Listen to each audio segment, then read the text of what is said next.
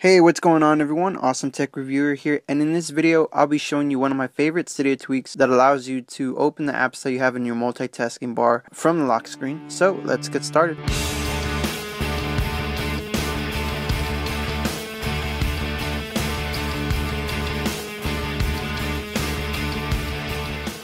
Now this tweak is called Rocket Launcher. All you guys have to do is click and hold on the lock screen and you'll be able to see some of the apps that you have on your multitasking bar. And if you roll over them, you'll be able to see the preview of the app.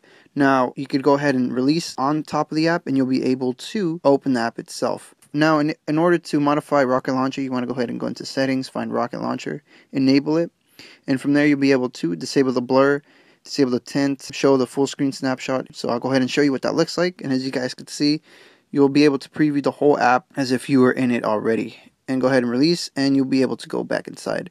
Now going back to the modifications for Rocket Launcher, you'll be able to set a custom application setting, the application order, and blacklist applications for the apps that you don't want to show on your lock screen. Now it's very easy. All you guys have to do is go into Cydia, like always, go into the search section down at the bottom right hand corner and search for Rocket Launcher from the Bite Your Apple repo.